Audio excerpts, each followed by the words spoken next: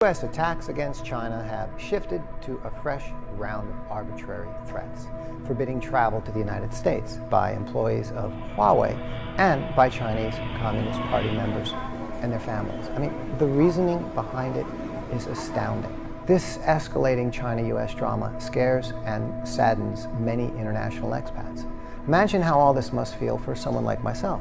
I'm an Italian-American living here in China for 21 years. A member of the American Chamber of Commerce, which encourages the important ties our businesses and families share here on the ground in China. And I have to watch American leadership act like this.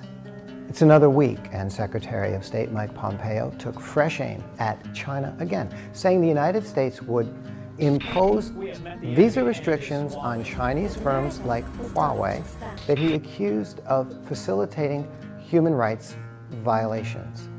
A telecom company. That telecommunications companies around the world should consider themselves on notice that if they do business with Huawei, they are doing business with human rights abusers. This is incredible. Pick a country and imagine them saying to you, if you do business with Verizon in the United States, you are doing business with a company and country that has killed millions of innocent civilians in Vietnam, Cambodia, and all across the Middle East. That is the warmongering history of the United States, is it not? And we must consider their human rights abuse and neglect with close to 1 million homeless people wandering America's streets. Yet another round of rescue packages puts most of the trillions where? To rebuild society? No. Once again, directly in the hands of the wealthy. The precious right to protest and complain shouldn't be necessary in the first place. That's the point.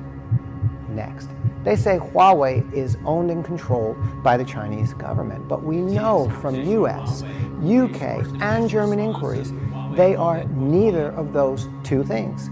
Did you know Huawei handed over its entire source code to be examined? Did you know they offered to sign a mutual no backdoor pact, and it was the other parties who wouldn't sign it? I'll explain why in just a moment. Mike Pompeo also emphasized the need to protect U.S. citizens' data from Beijing. I have to stop here and ask, whose citizens' data needs protecting from whose government? This quote related to the recent decision which shot down the EU-US Privacy Act shows us what's really going on. Let's take a look.